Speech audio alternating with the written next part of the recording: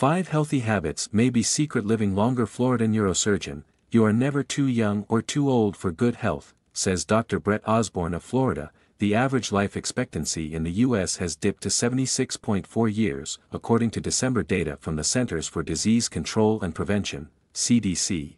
But many medical professionals believe people can extend their longevity by adopting certain lifestyle habits. Dr. Brett Osborne, a board-certified neurosurgeon in West Palm Beach, Florida, is also the founder of a preventative health care and anti-aging facility, Senolytics. He works with patients to help them achieve a healthy weight, adopt better wellness habits and reduce their risk of chronic diseases such as obesity and diabetes. My motto is, you are never too young or too old for good health, he said. In an interview with Fox News Digital, Osborne shared the 5 daily health habits he recommends to his patients to help them live longer, healthier lives. While it's important to consult with a healthcare professional as needed, Osborne emphasized that people should listen to their own bodies and identify potential risks. In general, standard health surveillance for the average American is poor, said Osborne, who holds a certification from the American Academy of Anti-Aging Medicine. We simply are not aggressive enough in checking for and catching risk factors of fatal diseases. Most people aren't proactive in discovering risks for themselves, he said, relying too much on their doctors or online health information.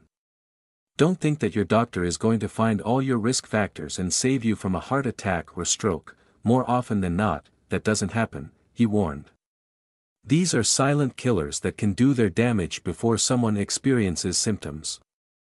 Don't think that your doctor is going to find all your risk factors and save you from a heart attack or stroke. More often than not, that doesn't happen. Given the prevalence of both high blood pressure and insulin resistance, Osborne recommends that everyone self-monitor at home for the early signs of these potentially deadly problems. People who wait for their annual checkup to find out what's going on with their health are making a terrible mistake, he said.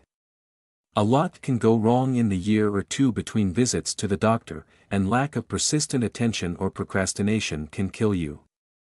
The best way to prolong your life is to lower the risk of heart attack and stroke, according to Osborne, and the first step in doing so is identifying the risk factors.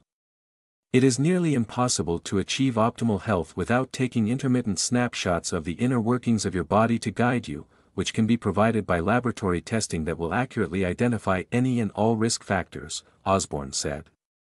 Taking these tests early, and taking the results seriously, can save your life. Osborne recommends implementing 6 blood tests to help prevent age-related diseases.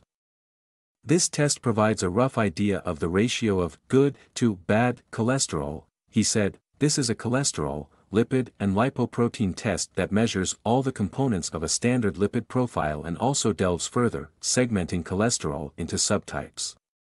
I would strongly consider VAP testing in lieu of the standard lipid profile if you have high blood pressure, diabetes, or a family history of heart disease or stroke, Osborne said.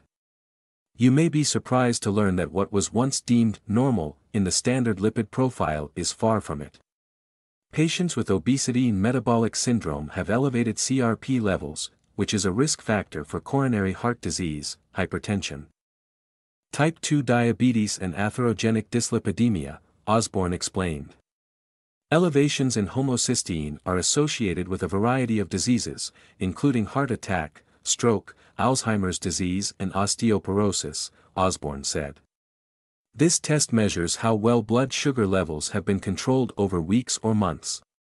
This test doesn't lie, Osborne said. It is an average, a wide-angle lens, not an instantaneous snapshot like a fasting glucose level. You want this level to be as low as possible. There is evidence that vitamin D3 deficiency is associated with stroke, insulin resistance, Alzheimer's dementia, coronary artery disease and cancer, according to Osborne. Get this tested and intervene if necessary, as failure to do so will predispose you to a variety of diseases, he warned. Although supplements are not to be used as primary treatments for ailments, Osborne said, they can be used as a complement to a well-rounded diet and exercise regimen. Supplements will not remedy your elevated blood sugar, blood pressure, gouty arthritis and hypertension, only you can There is no easy way out, Osborne said. The right supplement regime, however, can optimize your health so that your hard work is maximized to its fullest potential, and should be treated as equally important as the right food choices and fitness routines, he added. Osborne recommends these top 10 nutritional supplements to help prevent free radical damage. Oxidative stress and chronic inflammation, the main factors of age-related disease, omega-3 fatty acids, resveratrol, green tea extract, vitamin D3, curcumin B, complex vitamin C, vitamin E, magnesium. Probiotics supplements will not remedy your elevated blood sugar, blood pressure, gouty arthritis, and hypertension, only you can. There is no easy way out. Osborne opts to skip multivitamins, he said, because the dosages of the individual components are fairly low. Although it's not a muscle, Osborne emphasized that the brain benefits from exercise, both mentally and physically. Physical exercise and critical thinking both forge neural pathways in the brain, he said. There is a component of learning while exercising or working through mental challenges like puzzles. And this process of learning literally rewires the brain. As we age, keeping the brain active through physical activity helps to prevent the progression of age-related atrophy, he added. Physical activity helps to form synapses, which are connections between neurons that help to reduce inflammation, reverse age-associated spatial memory loss, and enhance learning, Osborne explained. It also helps to prevent diseases like Parkinson's and Alzheimer's, he added.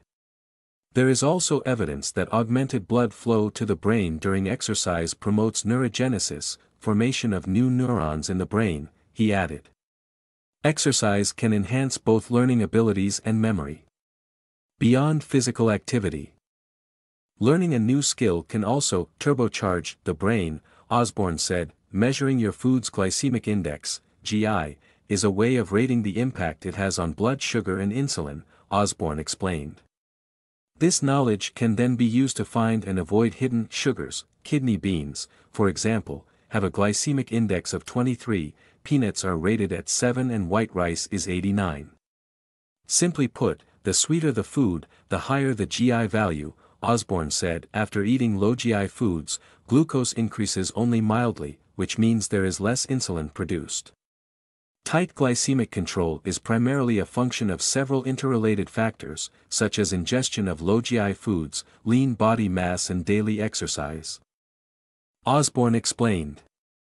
While low glycemic index carbohydrate consumption facilitates weight loss, eating your daily vegetables has far greater, life-extending effects, he added.